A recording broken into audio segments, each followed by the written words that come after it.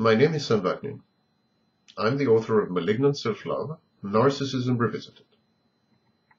Ideally, after a period of combined tutoring, talk therapy, and anti-anxiety or anti-depressant medications, the survivor of abuse and the victim of abuse will self-mobilize and emerge from the experience more resilient and assertive, less gullible and self-deprecating. But therapy for victims and survivors of abuse is not always a smooth ride. Victims of abuse are saddled with emotional baggage, which often provokes, even in the most experienced therapists, reactions of helplessness, rage, fear, and guilt. Countertransference is common. Therapists of both genders identify with the victim and resent her for making them feel impotent and inadequate in their role as social protectors. Female therapists, for instance, say to themselves, "It could have been me sitting there." And so to fend off anxiety and a sense of vulnerability, they involuntarily blame the spineless victim and her poor judgment for causing the abuse. Some female therapists concentrate on the victim's childhood rather than her harrowing present, or accuse her of overreacting. Male therapists, on the other hand, may assume the mantle of the chivalrous rescuer, the knight in the shining armor, thus inadvertently upholding the victim's view of herself as immature, helpless, clinging, needy, in need of protection, vulnerable, weak, and ignorant. The male therapist may be driven to prove to the victim that not all men are beasts, and that there are good specimens like himself.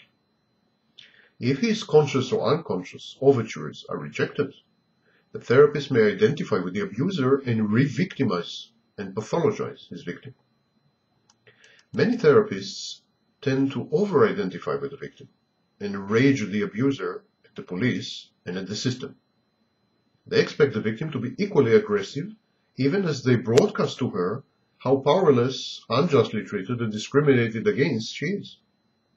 If she fails to externalize aggression and show assertiveness, these therapists feel betrayed, disappointed. Most therapists react impatiently to the victim's perceived codependence, unclear messages, and on-off relationship with her tormentor.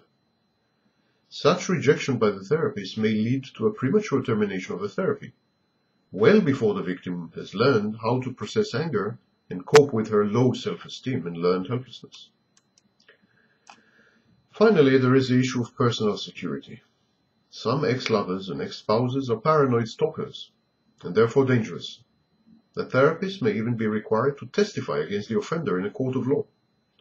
Therapists are human, well, at least some of them, in fear for their own safety and the security of their loved ones. This affects their ability to help the victim. This is not to say that therapy invariably fails. On the contrary, most therapeutic alliances succeed to teach the victim of abuse to accept and transform the negative emotions into positive energy.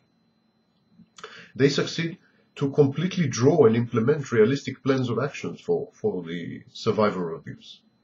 And they succeed to avoid the pitfalls of the past. Good therapy is empowering, restores the victim's sense of control over her life. Yet it is crucial to find a match, a therapist that is compatible with a specific victim or survivor of abuse. Going about finding a good therapist is a crucial step.